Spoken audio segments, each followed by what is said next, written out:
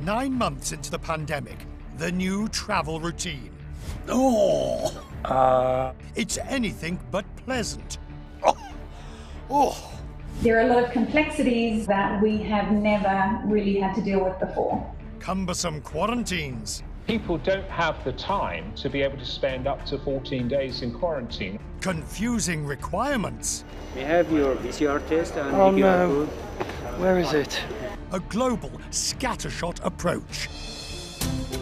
So while the world waits for a vaccine, we can't simply sit still and do nothing. We can start to take some of these barriers down around the world. the travel industry needs its own course to get moving again. Help!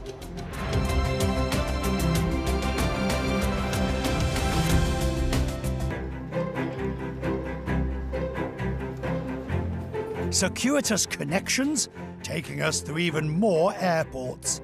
It's not only our trips have got longer, So I guess I want a test. now getting from point A to B It's given me a number.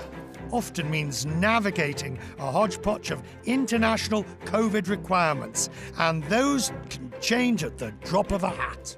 Obviously, there are a lot of complexities to business travel that we have never really had to deal with before. Travel management veteran Vicki Parris is all too familiar with this challenge.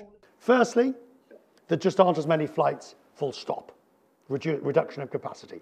Secondly, connecting flights. It's much more hub to hub or point to point. Thirdly, testing requirements, even in interim transit stops. It's making the most basic of journeys pretty tricky.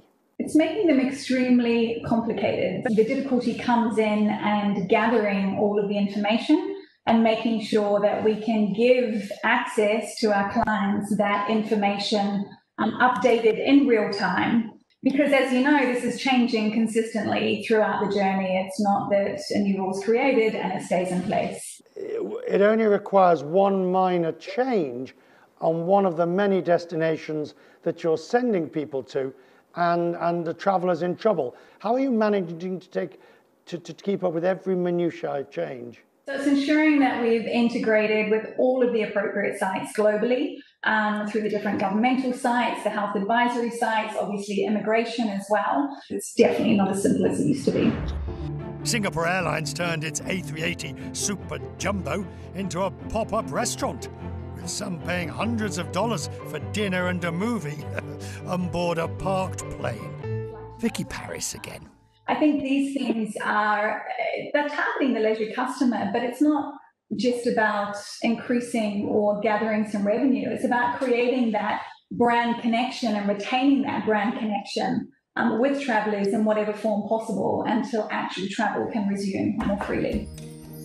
So let's look for a silver lining. The pandemic may be restricting business travel, but it's unleashed new possibilities.